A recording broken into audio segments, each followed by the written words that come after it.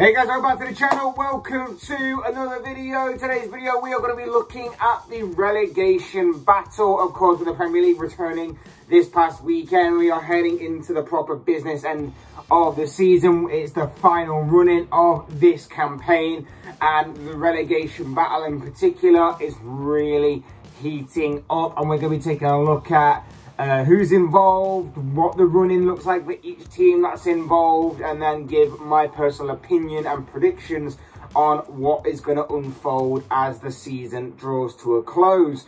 But before we go any further and talking about all of that, I would like to remind you all to please like the video and also subscribe if you're new. Both ones are always and very greatly appreciated. But for now, let's get into the video. So if we take a look at the table instantly, we can see that the bottom three currently occupying the relegation zone right now are Watford, Burnley and Norwich. But I believe that the teams that are also in danger are just above them. Everton, and reading on the table upwards, is Leeds, and I would say Newcastle still aren't particularly safe, but they are looking pretty okay right now where they are, but they could still be dragged into this relegation scrap. If you look at the stats of each team, Norwich have played 30, they've won 4, they've drawn 6, and they've lost 20, which gives them a grand total of 18 points. I believe they're gone. I believe Norwich are simply gone. They're in abysmal form as it is. They rolled the dice early with changing their managers to Dean Smith from Daniel Farker, which hasn't worked. But in typical Norwich fashion, I wouldn't rule them out instantly yo-yoing back into the Premier League like they have done for previous years. I would not back against us seeing Norwich in the Premier League, not next season of course, but the season after. So that could definitely be the case if you're a fan of the Canaries. Burnley, they've played 28, they've won 3, they've drawn 12, and they've lost 13, which gives them a grand total of 21 points. They've got 2 games in hand over the rest of them. One that's going to be played tomorrow, which is going to be a very intriguing game against Everton. But they have 2 games in hand over the rest of them that are down there. They are, apart from Crystal Palace and Brighton, the draw specialists of the Premier League this season. They've got the second worst goal scoring record though, and that's really been what their season's been about, really. They've picked up so many draws and it's hindered them so badly this season because they've not had a consistent enough goal scorer to turn those draws into wins. Their defensive record for a team that's battling relegation, that's down there, is actually fairly mediocre in terms of that. They're actually sat mid-table in terms of their defensive record. It's actually not that bad, but it's just been their goal scoring. They've just not managed to score enough goals, like I say, to turn those draws into wins. And everybody's backing Burnley to pull off another great escape. We're waiting to see. Watford played 30, won 6, drawn 4, lost 20, giving them a grand total of 22 points. Of course, they've changed their manager a couple of times this season.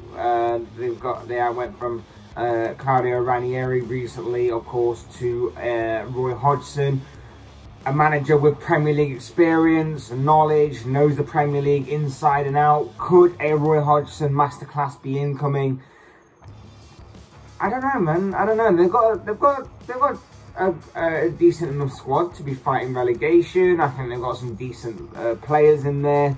Roy Hodgson will know how to get the best out of them. He's been in this situation with Palace and other clubs multiple times. He knows the Premier League, like I say.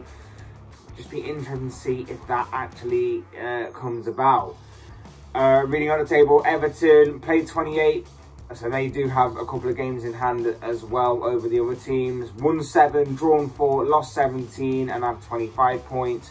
You've got Leeds with 31 games played, 7 wins, 9 draws, 15 losses, 30 points in total.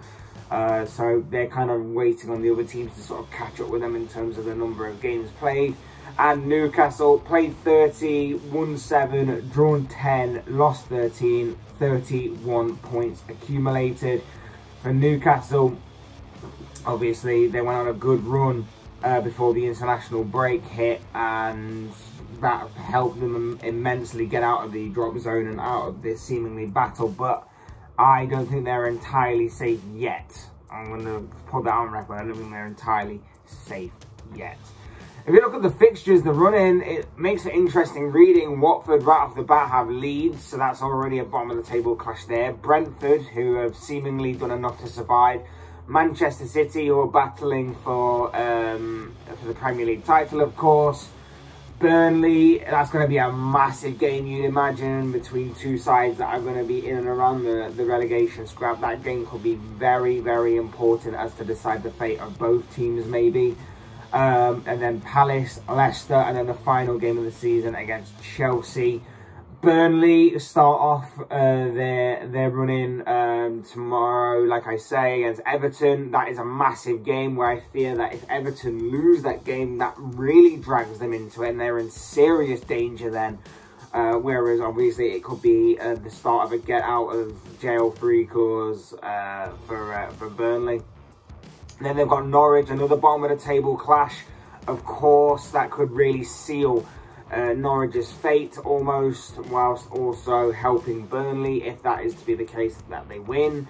Then they've got West Ham, Southampton. West Ham obviously challenging for top 4. Southampton safe, not really challenging for much, so that could be a game they look at as potentially getting something out of that they usually wouldn't. Then Wolves, Watford again, big one. Villa, Spurs, Newcastle, big games coming up for Burnley overall. Not the most trickiest of run-ins, but also not the easiest. Everton, like I said, have Burnley, Manchester United, top 4 still relatively on for United. That could be something that they're worth playing for. Leicester are safe, not really challenging for much. That could be something that they look at and maybe think they could get something out of that game that they otherwise wouldn't. Liverpool challenging for the title. Chelsea maintaining their top 4 status. Leicester again, because obviously one of those two games was a rearranged game. And then Brentford, Arsenal and Crystal Palace. That is to be decided when that game is going to be played, because of obviously the FA Cup that Crystal Palace are involved in. Home games could be seen as a way of staying up for Everton. Their home form isn't massively terrible. It's been their away form that has been, but at the same time, you wouldn't put it past this Everton side with the current form that they're in and the way they've been playing to really mess this up for them. Leeds have Watford away, Palace away before a home tie against Manchester City.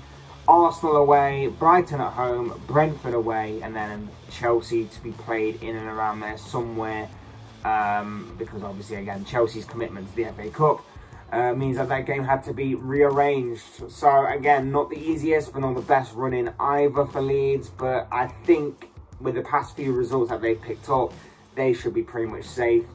Newcastle have got Wolves away, Leicester at home, Palace away, Norwich at home, Liverpool at home, Manchester City away, Arsenal at home, and Burnley away on the final day of the season. That Burnley game could be massive for one or even both of those clubs as to who stays up, who doesn't, and whichever one of them stays up, because, like I say, they could still be in and around that bottom 3 come the end of the season. So that could be a massive, massive final day game that sees this relegation scrap go down to the wire. So they've got some interesting games. Some very interesting games coming up. Now, of course, if we're looking at the teams that are a little bit safer or considered safer, then you obviously look at Newcastle. 31 points. They're 9 points away from the drop zone. They are pretty much there, in all honesty. They're pretty much safe. I just think they need a few more points maybe to confirm and restore their Premier League status for yet another season. Running is not the best. Their running is definitely not the worst. I think their running will easily see them get about 9, maybe 10 more points overall, and that pretty much will obviously get them to that magic 40 points number, the typical benchmark. Usually that means Premier League survival. we're not going to ignore the point, obviously, that money had anything to do with it. Of course, money did. The big January transfer window that Newcastle endured a few months ago has definitely helped them get out of a massive hole. But of course, you still need the manager, you still need the players to all come together for the same cause and still manage to work on a way to get out of it. And that's what Newcastle have done these past couple of months. Leeds, very similar, but very recently, of course. I think their recent form has helped them get out of a bit of a hole as well. 7 points from a possible 9. That's certainly boosted their survival bid as well. I think when you look at it, you know, I think the change in manager has helped them a little bit. I don't think it's had quite the hit the ground running effect that they would have hoped it would have had, but he's still been okay, all things considered. I don't know if they would have survived under Marcelo Bielsa or won some of the games that they have done since then under him, but they saw fit to do it, and they are probably going to survive. They are very close. Of course, they're still waiting for the teams to play catch up with them in terms of the games played. But I think that they should be safe and see their Premier League status, like Newcastle's, secure for another season. It's when you look below them two teams that I think you start to worry a little bit. Obviously, Watford currently in the relegation zone right now, but I'm actually backing them because I've got a sneaky feeling that Hodgson, given his experience, given his knowledge of the Premier League, and given everything that goes about with being Roy Hodgson, may actually see his side safe and secure. I can actually see that happening. I think that maybe they can get about 9, maybe 10 points from their remaining games. And I actually think that that will be enough to see Watford secure and safe in the Premier League again. I genuinely think that Roy Hodgson could pull off some sort of great escape here and see Watford safe and secure for next season in England's top tier division. I genuinely could. I could see Burnley doing it because everybody basically tips Burnley to pull off a madness and survive in the Premier League again, like they have done for numerous years that they've been in England's top flight division, because it's Sean Dyche and they just seem to turn it on when it matters most and manage to survive relegation. But if you dance with the devil of relegation too long, eventually that devil will definitely get a hold of you, and that is what I fear for Burnley this season. Whilst it wouldn't be a complete shock to see them survive, I genuinely think that relegation will probably get them this season, and that will happen to them, I think, this season. I think that tomorrow's game against Everton is going to be massive. I think they could really drag Everton into that pit of relegation with a win, and I think they'll actually do that. I genuinely think Burnley will beat Everton tomorrow. But I just think that it won't be enough to help them survive. I think Watford will get out. I think Everton will be dragged in. And it's just simply the reason on Burnley's point that they just don't score enough goals. Like, yeah, they'll have a game or two where they will, but they just don't score enough goals as Everton, in the way that they've got the second worst goal scoring record in the Premier League. And like I say, if they had a consistent enough goal scorer, some of those draws that they picked up this season may have actually turned into wins. And then you could be looking at saying, well, Burnley definitely will survive for this season. I just don't think they will, although it wouldn't be that big of a shock if they did. And as I've touched upon numerous times with Everton, they're the ones I feel for most. And don't get me wrong, as a Liverpool fan, it is funny and enjoyable to cast your eye down the Premier League and see Everton battling to survive down there. But as we know, as Reds fans, there are much more bigger things to worry about. There are much bigger fish to fry, so to speak. The focus would rather be on Liverpool competing on multiple different fronts rather than what's happening across Merseyside. But at the same time, it is quite funny and enjoyable to watch Everton struggle down there. Like I say, if they lose to Burnley, which I predict they will, then that's the biggest indication for me about their season, of them being done and dusted. I think that they'll be dragged right into the depths of it, and I don't think they'll manage to survive. I think with the games that they've got coming up, particularly the ones against Leicester, Liverpool, Arsenal and Chelsea, I wouldn't bet against them getting anything from those games. I think that's going to be games where they've lost before even kicking a ball. Ones against Brentford and Palace could be interesting because those two teams really don't have much to play for. So maybe they could get something there with them obviously playing for something and those two teams not. The United game could go any which way. It genuinely is a horrible place to be in, a horrible scenario for Everton to be in. But when you're a toxic and poorly run club the way they are, do you really expect anything less? With the biggest shock in Premier League history if they are to go down, don't get me wrong, no one expected Everton to be in this situation at the beginning of the season, regardless of who they had as manager, regardless of anything. But they've had so much money pumped into it that it would be a shock. It genuinely would be a shock. I genuinely believe Norwich are gone. I don't think there's anything, again, to say about Norwich here. I think their form's been abysmal in recent games. I think they've got the worst goal-scoring record in the Premier League overall. They've got the second worst defensive record overall. They're gone, in my opinion. Like I say, the likelihood is they'll bounce back for a couple of seasons' time. But until then, they're down in the Championship yet again. I think Burnley are gone, like I say. Scoring-wise, just not there. I think you've done to the devil too much. Eventually, he'll get you. Burnley are my second team to go down. And then finally, I think Everton are to be relegated. Maybe a bit bold. Maybe not the most popular choices. Maybe because it is Everton and they, on paper, do have the squad to help them survive. But I think after what I've seen with Frank Lampard, after what I've seen them play these past few weeks, after everything that's going on around them in the future, and they're running and so on and so forth, they could survive based on simply there are three worst teams in them. But I'm actually backing Watford to get out of it and Everton to be drawn into it. So that's just my predictions.